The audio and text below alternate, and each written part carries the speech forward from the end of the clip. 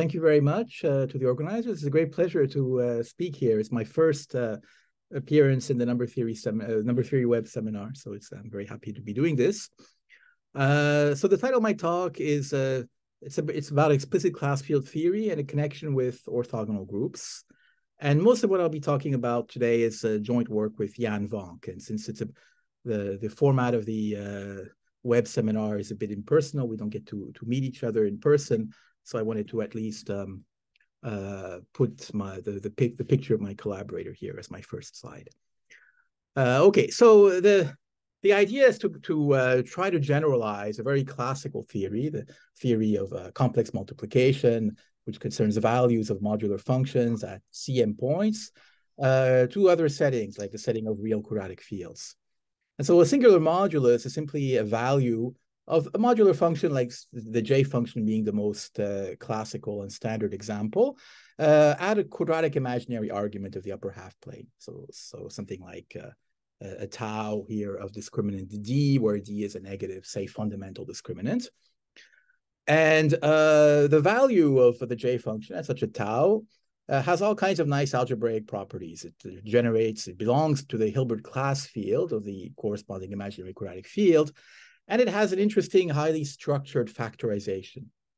For example, the value of J at 1 plus root minus 23 over 2, an element of discriminant minus 23, satisfies this cubic polynomial with rather large integer coefficients. And likewise, for J of 1 plus root minus 31, we have this kind of value that satisfies. And these two polynomials are interesting. Their splitting fields are the Hilbert class fields of the corresponding quadratic imaginary fields. And while the coefficients seem to be very large, when you look at the constant terms of both of them, you see that they really factor into small primes, products of small primes with large multiplicities. Now, the fact that J of tau belongs to the Hilbert class field implies, in particular, that its value at any tau corresponding to a quadratic imaginary field of class number 1 is an integer, is an actual integer. And you can see this, here's the value of J of tau and all the quadratic imaginary taus corresponding to class number 1 imaginary quadratic fields. And you see that their values are integers which are highly factorizable. So although they're quite large, their largest prime factor is in fact quite small. In this case, the prime factor is the largest prime factor is strictly smaller than the discriminant of the corresponding tau. And this kind of behavior persists also if you subtract from J of tau the value of J at any other quadratic imaginary argument. So for example, here, if I translate J of tau by 1728, which is the value of the J function at I, then I get the following table where, again, I see the same kind of phenomena. Here, the largest prime factor is never larger than the discriminant of the corresponding tau. So you have this. Now, that previous slide suggests that the natural quantity to study really is the difference of J values at two distinct quadratic imaginary arguments. So if we fix two such things, tau 1 and tau 2, you might want to assume for simplicity that the discriminants are relatively prime to each other. Then you might study this quantity J of tau 1 minus J of tau 2. And it was studied very classically. You'll see examples in the standard, the classical treatises of Klein and Fricke on modular functions, where certain values are studied. And then, of course, this difference of singular moduli also plays a key role in a seminal paper of Gross and Zagier from the 1980s, which has sort of motivated a lot of what I'm going to talk about today. Now, the theorem of Gross-Zagier concerns the factorizations of these differences of singular moduli. So if Hj is the Hilbert class field of the corresponding imaginary quadratic field, then the theorem asserts that if I take the difference J of tau 1 minus J of tau 2, that belongs to the compositum now of the two Hilbert class fields of Q square root D1 and Q square root D2. And if I take its norm down to Q, I get an integer, and I take its absolute value, then I can write that integer, of course, as a product of primes with certain multiplicities. And the theorem says something about what that factorization looks like. Namely, it says that the primes that appear in this product always divide a positive integer of the form d1, d2 minus a square over 4. In particular, the largest prime factor is never larger than d1, d2 over 4. So that's the first thing that you have. And moreover, these primes have certain constrained splitting behaviors in the two imaginary quadratic fields. They're either inert or ramified in each of q square root of d1 and q square root of d2. So these are patterns that you will see for all these factorizations. And the theorem of Gros-Zagier is more precise. It even gives a precise formula for the exponents ml that appear in this factorization. So it's a completely explicit recipe for the factorization. And I'll give you a little bit of since this is meant to be a kind of a general, almost colloquium style talk for a broad audience, I want to give you an idea of the geometric explanation underlying this phenomenon. So if we consider the difference j of tau 1 minus j of tau 2, and we consider primes that divide the norm of this difference, well, these j of tau 1 and j of tau 2 can be interpreted as the j invariance of elliptic curves with complex multiplication by the corresponding orders, corresponding maximal orders in the quadratic fields. And if L divides this norm, that means that these two elliptic curves have the same reduction modulo L, or rather modulo prime of the Hilbert class fields that lies above L. And so there's some elliptic curve over the algebraic closure of FL, which is the simultaneous reduction of these two elliptic curves. So that means, in particular, that if we look at the endomorphism rings of A1 and A2, those two endomorphisms inject into the endomorphism ring of the special fiber, which is therefore quite large, since it contains two different quadratic imaginary orders of different discriminants. And the only way that can happen is if the endomorphism ring of this elliptic curve over FL bar is an order in a quaternion algebra of discriminant L. And so and an order that contains elements, omega 1 and omega 2, having these discriminants, d1 and d2. Now that, of course, places a large constraint on the kind of elliptic curve we can have. The curve has to have a super singular reduction at L. And if we now take these two elements, omega 1, omega 2, and consider the pairing matrix associated to them, I mean, this endomorphism ring is endowed with a natural quadratic form given by the trace form. Then you can compute the discriminant. The determinant of that pairing matrix is d1, d2 minus t squared over 4. And because this is a lattice in a definite quaternion algebra, that discriminant has to be positive. And it also has to be divisible by the prime L, because the quaternion algebra is ramified at L. And that, of course, places a constraint on the prime L. Then it has to divide this expression, as was asserted in the theorem of Gros and Zagier. Okay. Now, I want to formulate a real quadratic... I'm sorry? Yes. Yeah. May I ask, do you have a converse? If you take the intersection of all the endomorphism rings over which contain all the L's such that the endomorphism contains two copies of A1 and A2, do you recover all the divisors of the norm of the difference? It's a little bit more complicated, but as I said before, I mean, that gives you a list of suspects, of course, but then in the work of Gros and Zagier, there's a formula for this exponent ML that arises. And I do not think that all the integers, which would satisfy these two conditions, which I wrote here, will necessarily have an ML non-zero. Okay. So further, it's not, I don't think you can rule out the fact that some of these L's could actually not appear. So these are necessary but not sufficient conditions for an L to appear in the factorization. Does that answer your question? Okay. Okay, so now what I want to talk about is an extension of this story to the setting where the imaginary quadratic fields are replaced by real quadratic fields. And the goal then is to define a quantity, j of tau 1, tau 2, which is going to behave like a difference of singular moduli. And the key differences in this construction are going to be, firstly, that this, rather than having an analytic function like j, which involves Archimedean limits, it will be defined via a p-adic limiting process. So it'll be a p-adic construction rather than a complex analytic one. And the second key difference, which is very much at the heart of what we're puzzled by, is that we lack an arithmetic geometric understanding of the construction analogous to what we have coming from the theory of elliptic curves with complex multiplication. Okay. So to describe the formula, so I want to give a very down-to-earth description of this function.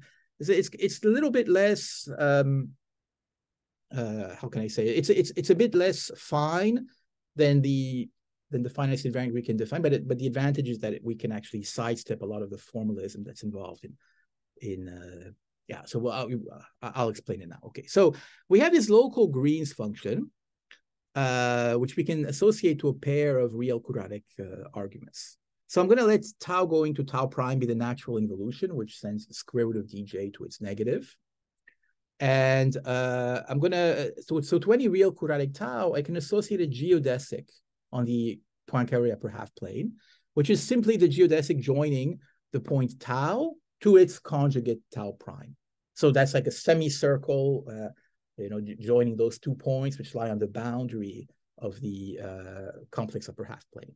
Okay, and so you have tau 1 and tau 2. You get this pair of geodesics, gamma 1 and gamma 2, and you can consider their topological intersection on the upper half plane H. So these two geodesics, either they intersect or they don't. I mean, if they're like this, and the intersection number is either 0, 1, or -1. So it's just an intersection on that non-compact symmetric space attached to SL2R.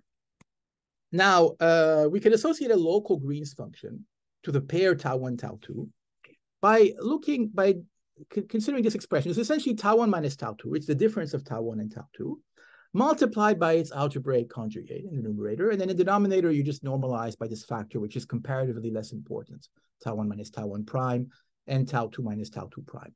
So this is just some algebraic number, which belongs to the compositum of q square root d1 and q square root d2, so to this biquadratic field.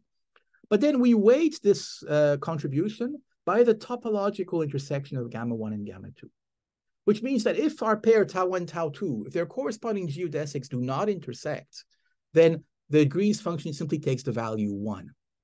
Okay, so it has a trivial value. And so this, by its very definition, it belongs to the biquadratic field, but then you look at its invariance property under tau goes to tau prime, and you see that it actually belongs to this distinguished quadratic subfield of the biquadratic field.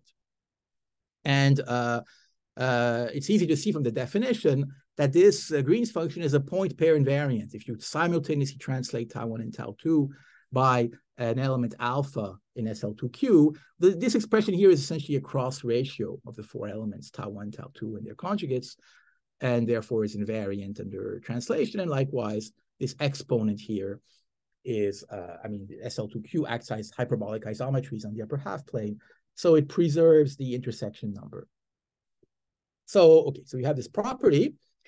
And now we're going to define a global multiplicative Green's function by simply taking the product of these local ones over suitable translates of these taus.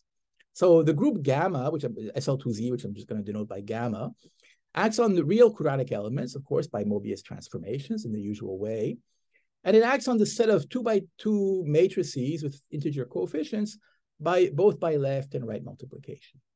So I can now denote by gamma 1 and gamma 2 the stabilizers in SL2Z of these real quadratic elements, tau 1 and tau 2.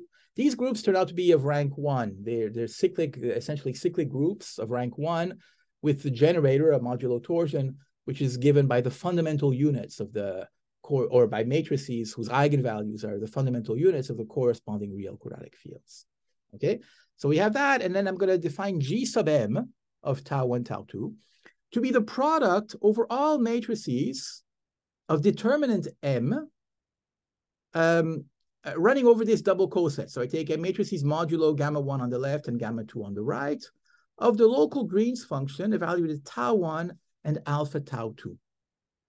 Okay, so it's clear that this expression here depends only on the value of alpha mod gamma 1 on the left and gamma 2 on the right. That's easy to check from the equivariance properties of this expression.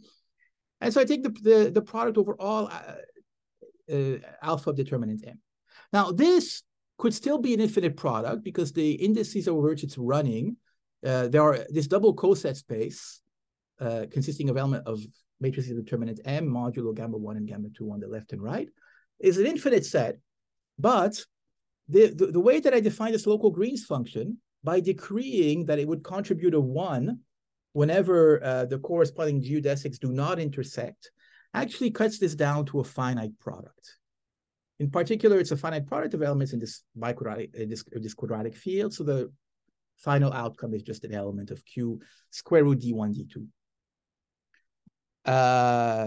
Yeah, so that's what I'm saying here. It's really just a finite product, really, of these local groups. That's the importance of this factor, this weighting factor given by the topological intersection at infinity. And okay, so it belongs to this quadratic field. Okay, so now to make this interesting, we will need some kind of, to bring in some kind of analysis. And so we're going to try to consider p-adic limits of these expressions. We do this by introducing a prime p, which for simplicity, I'm going to assume that it's inert in both of the real quadratic fields. So both D1 and D2 are non-quadratic residues. I could also have that p divides the discriminant, but I'll ignore that case for now. And so if this is true, then the prime p actually splits in the quadratic field Q square root D1, D2. And therefore, I can consider both the local Green's function and this product G sub m as elements of QP by choosing a prime of Q square root D1, D2, which lies above the rational prime P. Okay.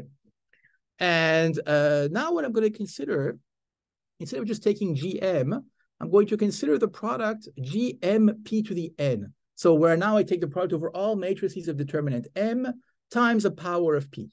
And the idea is going to be to grow this power of p. Okay, so this is still an element of QP. It's still given by a finite product of things, but this finite product, of course, is getting larger. It's involving more and more terms as n grows. And we're going to be interested then in these limits, where we take n go to infinity of Gmn evaluated on tau 1, tau 2. And that's what I denote by J sub m of tau 1, tau 2. So we want to consider these limits when they exist. And the first theorem about real quadratic singular moduli. So I'm going to first assume for simplicity that the prime p is 2, 3, 5, 7, or 13, which is equivalent to the fact that the modular curve level p, x naught of p, has genus 0, or equivalently that there are no weight 2 cusp forms on gamma naught of p. Okay, and then the theorem, which Jan and I, this is the theorem of Jan Vonk and I, is that this limit, the limit of Gmn's as n goes to infinity, exists in QP. So it's a well-defined p-adic number.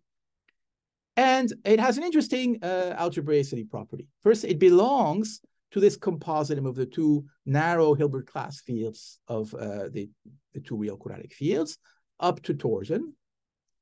And furthermore, if I take m equals 1, this quantity J1, tau 1, tau 2 exhibits exactly the same sorts of factorization patterns as we saw in the difference of singular moduli in the theorem of Gross and Zagier, when the tau 1 and tau 2 are imaginary rather than real. Okay, so we'll see that it's the same kind of phenomena that arise, that the primes that divide this difference are rather small and less than the product of discriminants, essentially over p, etc. So there's a theorem very analogous to the one of Gross and Zagier, governing these quantities. Okay, now I say a word about what happens for general P. So this restriction, of course, is very strong. You might want to ask what if there are cusp forms at level P? Well, we can consider this space of so-called weakly holomorphic modular functions on gamma naught of P. These are modular forms of weight 0, modular functions, and we allow them to have poles at the cusps. But so gamma naught of P, x naught of P, rather the modular curve, has two cusps, usually denoted 0 and infinity. And we still require that these functions be regular at the cusp 0. So they have a single pole, which is at the cusp infinity. Okay. And so that's the space which we're going to be considering. And now if I take such an element in M0 shriek gamma naught of P, I can write it as a Laurent expansion in Q, e to the 2 pi I tau. And there's going to be a sort of Laurent series part, a principal part, and this other piece. And so these coefficients AM of the principal part, if I take such a thing and I assume that the coefficients are actually integers, then I can consider a kind of multiplicative combination of the GMNs weighted by these coefficients AM that appear in the principal part of this weakly holomorphic modular form of weight 0, weakly holomorphic modular function. So I do this, and I call this G sub phi of n, because it's governed, of course, by the function phi. And the next theorem is that I can then take the difference of these G phi n's of tau 1, tau 2, and I'll call that J sub phi of tau 1, tau 2. And that limit exists as a p-adic number, and it belongs to the compositum of the two Hilbert class fields. Now, the way you might want to think about this J phi is as a kind of p-adic Borcherd's lifts of the weakly holomorphic modular function phi. So it's and I'll try to explain more of that when I talk about the eventual generalization of this framework. Okay, so now I want to. One thing I want to do in this lecture is give it an idea of the ideas that go into the proof of this theorem, give some kind of outline. And it actually helps to actually recast the formula in a broader setting, which is inspired, in fact, by two things. So the first is the theory of what we call rigid meromorphic cocycles for orthogonal groups. So this is something that I developed with Lennart Gehrmann and Mike Lipnowski about a year or two ago. And so the goal is to sort of extend the notion of rigid meromorphic these rigid meromorphic cocycles are meant to play the role of meromorphic modular functions in the setting of for things like real quadratic fields. And one can try to generalize them to general orthogonal groups. So that was the first source of inspiration for the formulas I'm now going to describe that are more general. And the second were the calculations that arose in the PhD thesis of Romain Branchereau that was defended 2 years ago or a year and a half ago. Yeah, so those are the two things that and now I'll try to explain that a little bit. So the idea is to think of the previous formula as having something to do with a quadratic space of rank 4 and signature 2, 2. So now I want to look at higher rank quadratic spaces. So the basic object behind the construction is going to be a free Z module of rank 2R, equipped with a bilinear form from V cross V to Z, a Z-valued bilinear form. And the basic assumption is that the tensor product of this lattice V with the reals is a real quadratic space of signature RR, which means that when you write the quadratic form in a diagonal form over R, you have R plus signs and R minus signs. So it's a quadratic form of that signature. And I'm going to assume for simplicity, this is not an essential assumption, it just makes statements a little bit cleaner, that this lattice has discriminant 1. So the pairing actually identifies V with its Z linear dual. Now, the orthogonal group of this quadratic lattice is defined over Z, and it's even smooth over Z because of this assumption on the discriminant.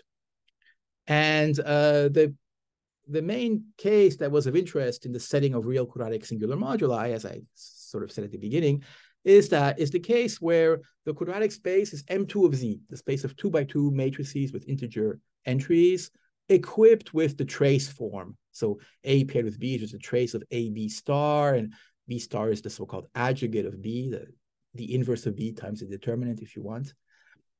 And there's a natural action. There's a SL2 cross SL2 acts on M2 of Z by simultaneous left and right multiplication. So UV acts on A by UAV inverse.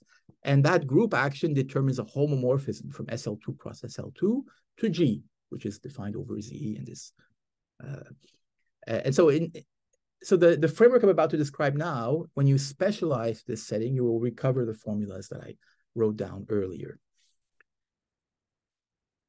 Okay, now this quadratic space of rank 2R it has naturally associated to it two different kinds of symmetric spaces. So firstly, there's an Archimedean symmetric space, which is very standard in the theory of Shimura varieties or spaces associated to orthogonal groups. One can consider X infinity to be the collection of all maximal negative definite R-planes, R-dimensional subspaces of VR. So because of the signature, the maximum dimension of a negative definite subspace is R, and you can look at this collection of all these spaces. And so it's a kind of subspace of the Grassmannian of R-dimensional subspaces of VR. And it turns out that that space has a natural structure of a real manifold of dimension R squared. Okay. And there's also a p-adic symmetric space associated to V, which is now going to be a kind of rigid analytic space.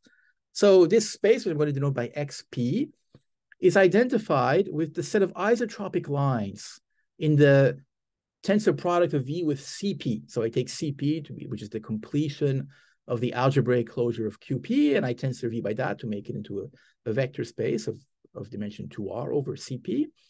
And I look at all the lines in this quadratic space which are isotropic. And I subtract from that the set of lines, lines which are spanned by vectors, which are orthogonal to some QP isotropic line, to some vector which is isotropic but defined over QP. So I remove all the orthogonal complements of isotropic lines defined over QP. And so that's my symmetric space. And that turns out to be a rigid analytic space as a natural structure of a rigid analytic space of dimension 2R minus 2. So you can see that the way that these two symmetric spaces are defined are rather not parallel. The dimensions are quite different in the way that we define. So there's a feeling that perhaps the construction is not, I would be a bit hard pressed to give a very strong conceptual justification for why we made these definitions. They seem to work in what we're doing, but one could imagine perhaps other things.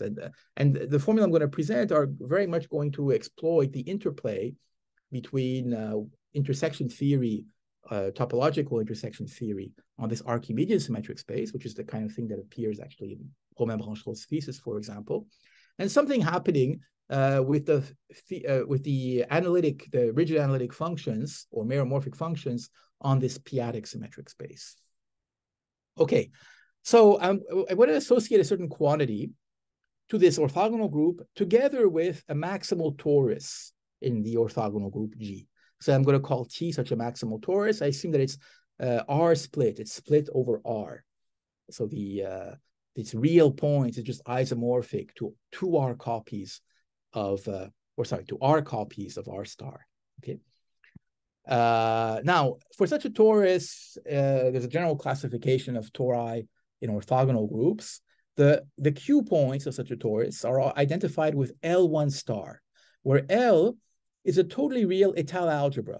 So a product of fields, of finite extensions of Q, equipped with an involution. Lambda goes to lambda prime.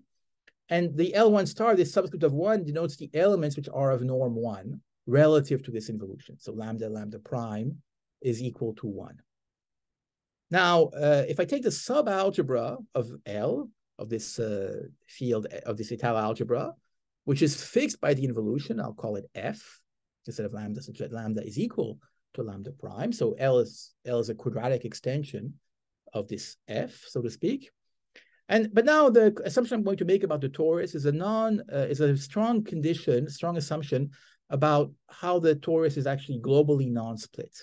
I'm going to assume that L is a totally real field, not just an étale algebra, not a product of fields, but really just one field.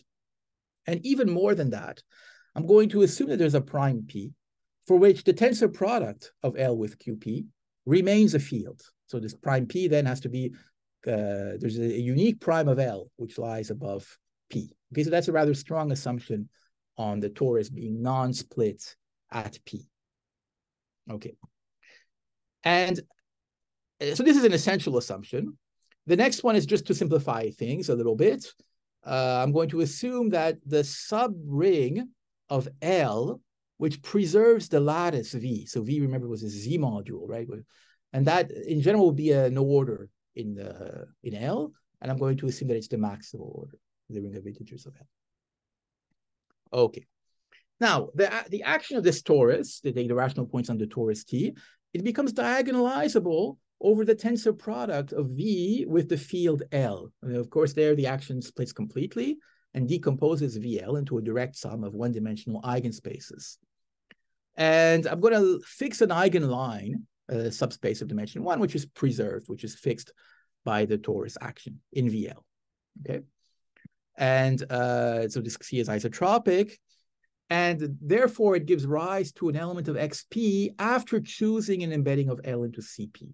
So then you just base extend, change scalars to CP by this embedding.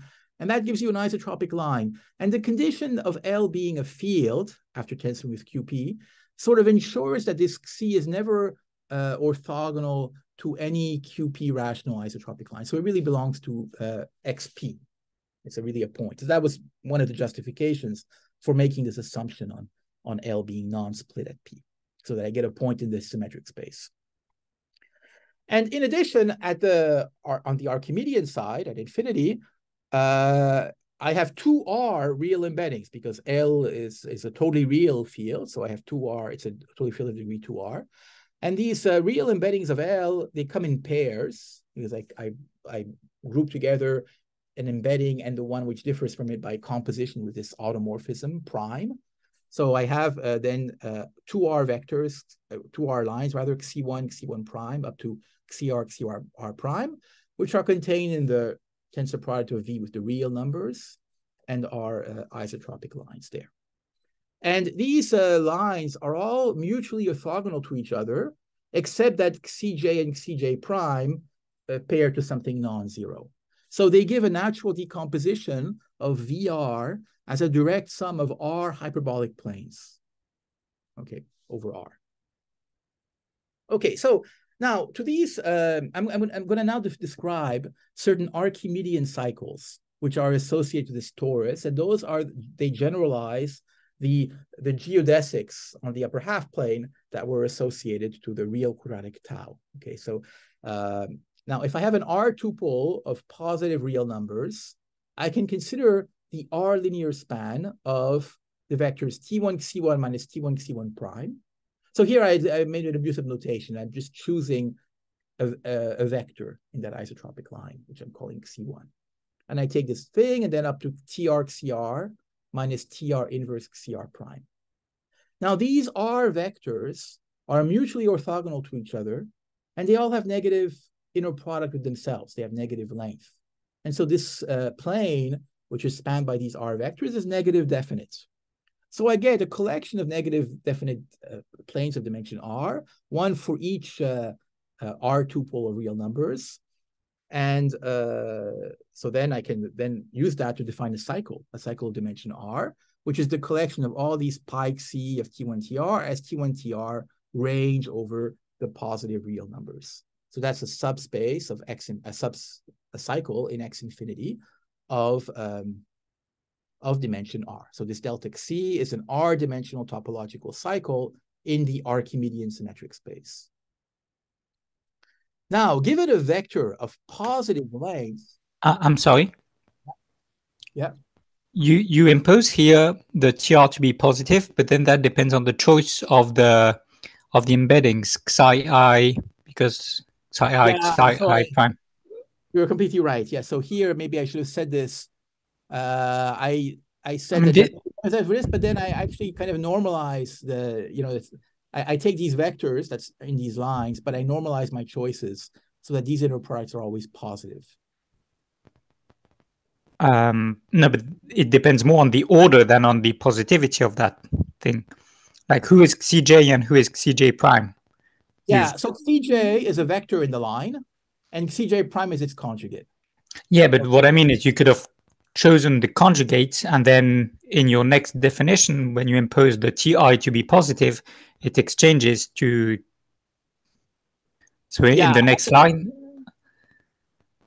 I make the choice. Okay, so you're right. So you fix the choice once and for all, and then for this choice you define these. Yeah, that's another way of saying it. Exactly. So you, I choose the sign of these T's in such a way that the corresponding vectors are going to be of negative length. Okay. So if the C1 prime was negative, right, I would put a plus here, not a minus. Okay. Okay. So you would adjust them so that they are all positive. Okay. Thanks. I mean, you know, these sign things to some extent are a little bit a matter of convention, because I could have defined my symmetric space as the set of all positive definite subspaces as well. If I have a negative definite subspace, I think it's orthogonal complement that's going to be a positive one. So the two spaces would be in natural bijection to each other. So in the literature, you will see, you know, both conventions being used more or less. It's not very essential. Okay. We'll just have to be consistent, of course, with this. But so I choose it in such a way that is negative definite, and then I get this cycle. Now, in parallel, I also want to associate certain cycles to the positive vectors in my lattice. So if I have a V and V with positive length, I can consider the negative R-planes, which are orthogonal to V. So V is positive, this orthogonal complement is going to be of signature R minus 1R, so it will contain certain negative definite subspaces. And one can show, it's not hard to see that this delta V is of codimension R in X infinity. So it has dimension R squared minus R. And in particular, these cycles delta V and the cycles delta Xi, they are of complementary dimensions. Their sum of dimensions is R squared. And therefore, we can talk about the topological intersection. It should be some, and it's always turns out to be always 0, 1, or minus 1.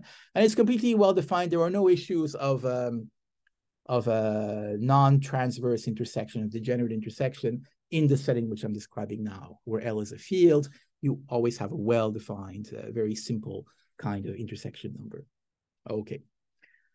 So this is going to allow me then to define certain p-adic class invariants attached to this torus T in the setting. So I let V of 1 over P be simply the lattice V tensor with Z of 1 over P. So I turn it into a Z of 1 over P lattice. And this Z of 1 over P lattice, so it's a rank 2R Z module, Z of 1 over P module, free over Z of 1 over P of rank 2R. I can also write it as a direct limit, an increasing union of the Z lattices P to the minus N times V. And this expression of the Z of 1 over P lattice as an increasing union of Z lattices is going to be useful shortly. Okay, so then I consider the following expression. I take the product over all vectors in the Z of 1 over P lattice of a given length M, and I look at the orbits under the integer points of the torus. So I look at T of Z. The non-split assumption implies that T of Z and T of Z of 1 over P are essentially the same. So it doesn't really matter whether I choose the Z points or the Z of 1 over P points. So I look at these orbits of vectors of length M. And I look at this simple expression. I take the inner product of V with Xi and V with Xi prime, and I divide by the inner product of Xi and Xi prime. Now, this expression here, it depends a priori on the choice of a vector in these isotropic lines. But you can see that it, in fact, does not, because here Xi prime is the conjugate of Xi. And so if I rescale Xi, this entire ratio will be unchanged. So it's a really canonical invariant attached to Xi and V. And I take this element and I raise it to the power of the topological intersection of the cycle delta V of the previous slide with the cycle delta Xi. Okay, so that's my JM of Xi. And again, because of this factor here, I mean, this set is infinite, but this factor makes the number of terms appearing in the product, which are not equal to 1, finite. Oh, no, sorry, no, I take it back. I mean, I'm taking now the product over V of 1 over P. So if I've been taking the product over a Z lattice, I would get a finite product, but having inverted P, this becomes an infinite product. But I define it, one has to be careful in defining this infinite product. I define it to be the limit of the JMNs, where JMN is the product over this thing, the P to the minus NV mod T of Z. And now this product here is a finite product. Okay, but I allow N to increase and 10 to infinity to get my JM of Xi. Okay. And so in addition to these JMNs, it's useful to introduce a J phi n attached to any weakly holomorphic, well, here to any formal Laurent series in Q, okay? If I have a phi like this, then I define J phi n to be the weighted product of the JMNs raised to the power AMs, these coefficients that appear in the principal part of the phi. Okay, so that's my J phi n of C. Okay, and then the theorem is basically going to be an algebraicity result about the value J phi of C, which generalizes the previous result on real quadratic singular modular. So the theorem is if phi is a weakly holomorphic modular form of weight 2 minus r. So 2 minus r is kind of the complementary weight to weight r, and level p, then the following limit exists in QP, or not in QP, but in FP, in the completion of F at P. So this J phi of C is just the limit as n goes to infinity of the J phi n's. And it belongs, so a priori, it's just a p-adic number, which belongs to the p-adic completion of F, but it actually belongs to the narrow Hilbert class field of L relative to a suitable embedding of that Hilbert class field into the completion. So it belongs to this narrow Hilbert class field up to torsion. Okay. So the case of, as I alluded to before, the case of real quadratic singular modular can be recovered from this more general result by setting R equals 2, V to be, again, this 4-dimensional space M2 of Z, L to be the biquadratic field Q square root D1 square root D2, F is this quadratic subfield with a biquadratic field, and the isotropic line or the isotropic vector is this one here, which belongs to this tensor product of V with CP. So that's the vector that. So if you plug those into the formula, you will recover that earlier formula I gave you. Okay. Okay, so now I'm going to say, give you a little bit of an idea of what goes into the proofs of these results. And it turns out that there's even some conceptual clarity to be gained by treating the general case. It doesn't make the proof much more complicated, and even simplifies it on some conceptual level. Because, yeah. So the main object in the proof are certain Hilbert modular theta series, which are associated to finite order Hecke characters of the field L.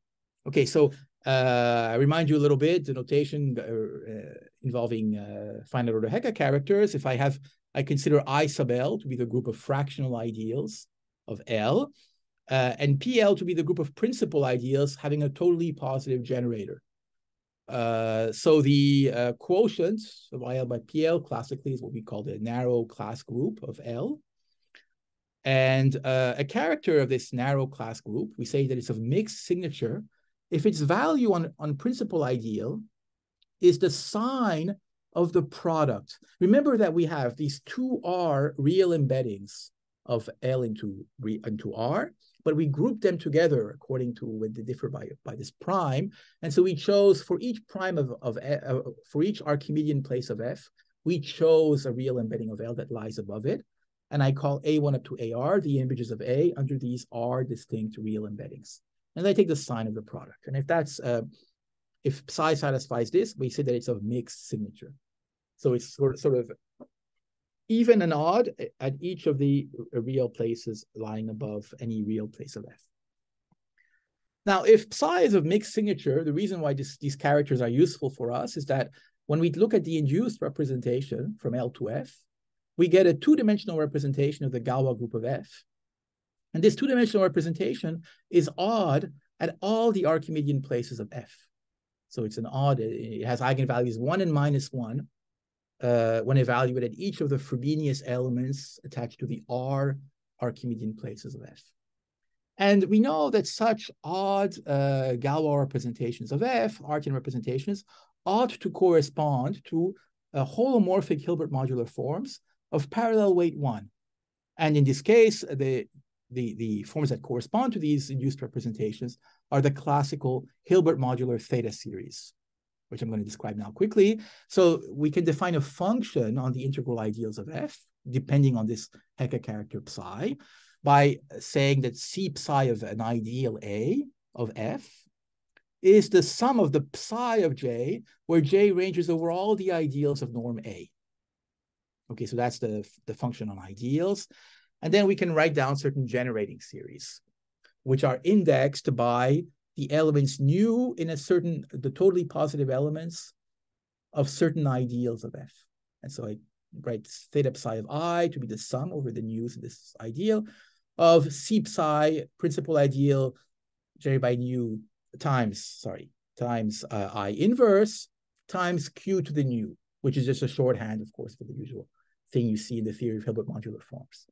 Okay, so this is a Hilbert modular form of parallel weight 1 on a certain congruent subgroup of SL2F, which is essentially of level 1 under my assumption that OL preserved the lattice, etc., and that the lattice was of a discriminant 1. Okay. Now, I want to bring in some abelian extensions of L, so for the next part of the proof. So if I have an abelian extension in this context of level 1, where everything is unramified, so to speak, this H would just be the narrow Hilbert class field of the extension L. So this would be an abelian extension of L, but it would also be, in fact, a Galois over F. Right? It's Galois, but not necessarily abelian over F. And I'm going to write G for the Galois group of H over L. And G plus, so the involution in Gal L over F induces an involution on G, which I again denote by prime. And I let G plus be the subgroup of G, which is invariant under this involution, and G minus the quotient of G by this G plus. And so you have the following diagram of field extension. So you have your F, which is your base field, totally real, this quadratic extension L corresponding to the torus in the orthogonal group. And then you have this G, the Galois of H over L, which decomposes as a subgroup G plus and a quotient G minus. And this H minus is actually Galois over F, and its Galois group is a generalized dihedral group, where this involution acts as -1 on this G minus. And so we're focusing particularly on primes P of F, which remain inert in L over F. And so the Frobenius in Gal H minus over F, which is associated to this P, is actually an element of order 2. It's a reflection in this dihedral group, which means that this prime P has to split completely in H minus over L. And then the splitting behavior of this primes in H over H minus is immaterial. It sort of splits in some way. But what really matters in the construction is that we have this behavior of P being totally split in this extension H minus. Okay, so the crucial result that really allows us to prove things is the theory of deformations of these modular forms and their associated Galois representations. So I fix a prime P, which is inert in L over F, and I consider this theta function. And the main result is that this theta function admits a first-order ordinary p-adic deformation of the following form. So here you recognize the coefficient. I hope that you people see I have my cursor moving over the slides. I hope you see it, yeah. So this is just the coefficient of the original Hilbert modular theta series. And then you add in this infinitesimal term, so epsilon is just a shorthand for this element of square 0. And you just add this p-adic logarithm of the corresponding element in u times q to the nu. So this is kind of a not terribly interesting kind of deformation of the modular form. But then there are these extra coefficients which crop up, which only occur for the coefficient at the coefficients of the original theta series, which were 0. So one of the features of theta series is that when you look at their Q expansions, they're fairly lacunary. Any element in U which is divisible by an ideal which is inert, for example, the corresponding Fourier coefficient has to vanish. But in this first order deformation, you get this interesting sometimes Fourier coefficient. And what characterizes S psi of nu I inverse is that, so this is a function on ideals. It can be written as a linear combination of SG of A's, as G ranges over the Galois group of H over L.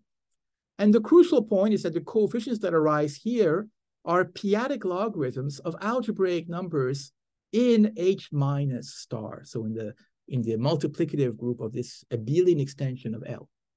So this is the crucial thing, the crucial phenomenon, because we see the algebraic numbers that we were trying to construct appearing as the first order, as the Fourier coefficients of first order deformations of these Hilbert theta series. So that's the source of the algebraic numbers. And I won't give you, the formula for these SGAs is quite involved in general, but as a special case, SG of PQ, if I take a product of two primes, P and Q, which are both inert in L over F, then I can take, the recipe for it is that this is going to be the P prime adic logarithm of a unit U of Q prime. So this U of Q prime is an element of H minus, And it's chosen so that it has valuation 1 at Q prime. So Q prime is just some prime of H minus above Q. That has valuation 1 there and valuation 0 everywhere else. And I take the P prime adic logarithm of that. And these P prime and Q prime are pairs of lifts. They're chosen to have a certain compatibility relation, which is that if I look at the two Frobenius elements attached to P prime and Q prime, these are canonical elements in my dihedral group, the Gauss group of L over F.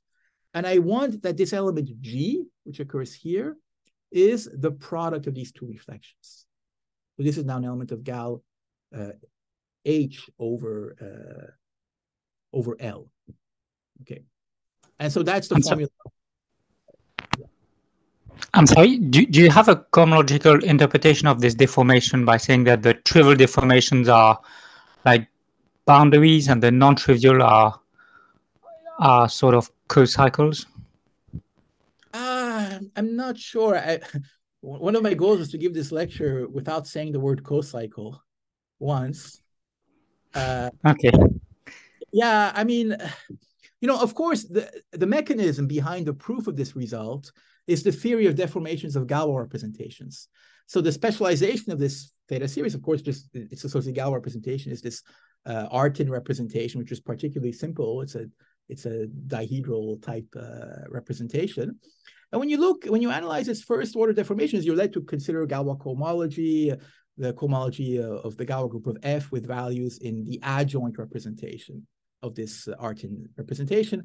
And out of that, you extract, out of really of class field theory for H minus in some sense, you see appearing these logarithms of algebraic numbers. So these very interesting coefficients really emerge naturally from the deformation theory of the Galois representation. So the log of the units are kind of the trivial deformations, and then the ones in H star minus are the non-trivial ones. I don't know. Yeah, well, they're the deformations of when your Frobenius element at the prime is a reflection. So yeah, so these ones correspond to deformations where the Frobenius with the prime splits, and therefore the elements. So this Galois group of H over H minus over F is a dihedral group. And if the Frobenius lands in Gal H minus over L, over L, right? Then we get these relatively straightforward terms coming up in the deformation. And then something interesting happens when the Frobenius is a reflection. And you look at the deformation, you pick up some information about an extension class between two one-dimensional Galois representations, which gives you these numbers. Okay, so I'll leave it at that because I'm running out of time, but that's sort of what's going on. Okay, so now now that I have this, I can just describe in one slide the remaining proof. So I first define an ideal, a fractional ideal in L, by taking the inner product of the Z lattice V with C, this L vector. That gives me a fractional ideal well-defined up to homotopy. And I can look at and make an ideal of F by taking the norm from L down to F of this ideal divided by this C prime inverse. So this is actually canonical, not depending on the choice of the vector in C. And then I define a function on ideals by sending alpha, an ideal alpha, to the sign of A if alpha differs by this S by a principal element, by a principal ideal, and 0 otherwise. So this function is not a character, but it's an odd function. It's a kind of mixed character function, I should say. And therefore, can be expressed as a linear combination of characters. And that's going to be enough for me because I've analyzed the deformations of all the theta psi's for psi characters, mixed signature characters. I can then recover something about this thing. And I'm going to then consider the theta series associated to this function and its Q expansion attached at the ideal I, so to speak. And so I get this first order thing by taking this theta psi s tilde, and I take its derivative. In other words, it's a epsilon term, the derivative with respect to epsilon. And so I get this. But the crucial thing is I take the Hilbert modular form and I look at its diagonal restriction to get a classical modular form over Q. And now this is just, I can write down its Q expansion. Now the Q expansion is indexed by integers, M. Okay, so that's my diagonal restriction. And so this is actually, because it's the diagonal restriction of this derivative, Taking the derivative means I only get a p-adic modular form, not a classical modular form. It's a p-adic modular form of weight R and tame level 1. Okay.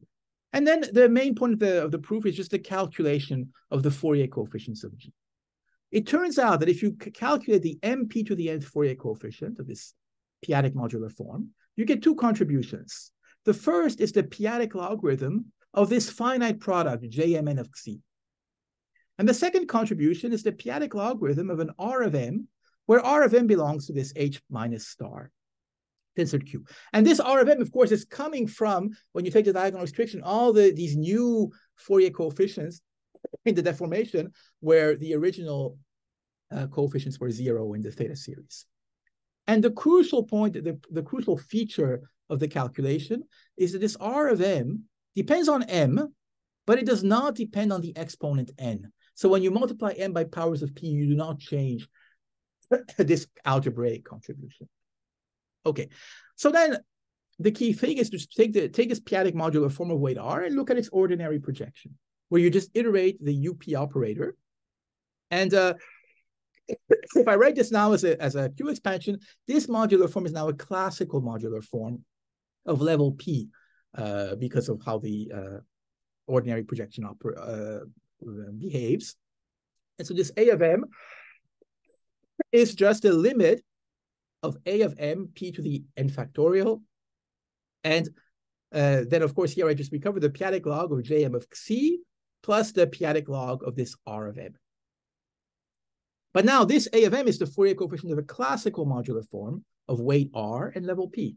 So if there are no classical cusp forms of weight R and level P, then I'm done because this coefficient has to be 0, and I recover the algebraicity of the log of Jm Xi from this. But more generally, the space of forms of weight R and level P emerges as an obstruction to the algebraicity of these expressions. But that obstruction is controlled by Serre duality by the principal parts of weakly holomorphic modular forms of the complementary weight 2 minus R. And that's what explains the formulation of the result I gave before.